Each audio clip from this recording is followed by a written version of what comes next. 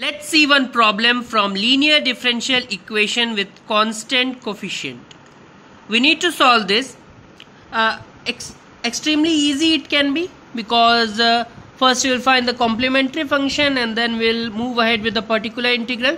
I hope you must have seen my lecture on this particular concept as to how we move ahead with this. We have discussed the rule for cos ax and for e power ax. So first, finding complementary function, so convert this from D form to M form. So for complementary function, first find the auxiliary equation. Auxiliary equation will be m square plus 9 and equate it to 0. So m square is minus 9. So m will come out to be plus minus 3 iota. So we can write this as m1 equals to 0 plus 3 iota and m2 as, so in case the roots are conjugate complex numbers, we write the complementary function as e power ax. This is of the form a plus iota b and a minus iota b. So we write the complementary function as e power ax. A here is 0, so e power 0x inside c1 cos of bx. B here is 3, so cos of 3x plus c2 sine of 3x.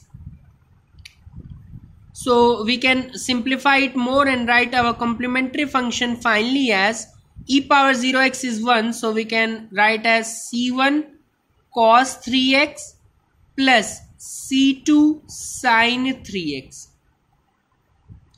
So this is our complementary function. Now moving ahead with the particular integral, that will be 1 upon f of d, which is d square plus 9, operating on 2 cos 3x plus e power minus 3x. Now we can separate this out and write this as 1 upon d square plus 9 operating on cos 3x plus 1 upon d square plus 9 operating on e power minus 3x. Now replace d square by minus of a square. So when you replace this by minus of 9, you will get a 0. So what we do in that case is differentiate this denominator. So you will get 2d and multiply by an extra x. So multiply by x and differentiate the denominator and write this cos 3x plus, if you put here also in place of d put a from e power ax, so you will get 1 upon, no problem in this case, because here minus 3 if you put in place of d, so you will get 9 plus 9, that is 18 e power minus 3x. Okay, now 2 and 2 can get cancelled in this step, so you are left with x, and now 1 by d is same as integration, so I can write integral of cos 3x dx. You would have also multiply and divide by d, so as to get d square in denominator and again replace d square by minus of a square, but that is a two-step process. Just when you see 1 by d, just integrate. Plus this is perfectly fine, 1 by 18 e raised to power minus 3x. So you are getting integration of cos is simply sine. So x is sine 3x and we'll divide by the derivative of 3x, which is 3, plus 1 upon 18 e raised to power minus 3x. Now this was our particular integral solved. Now y is cf plus pi.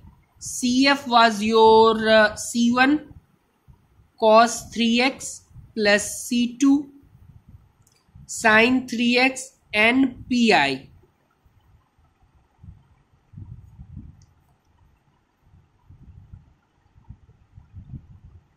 So fine, easy one. Just find the complementary function, which was again easy.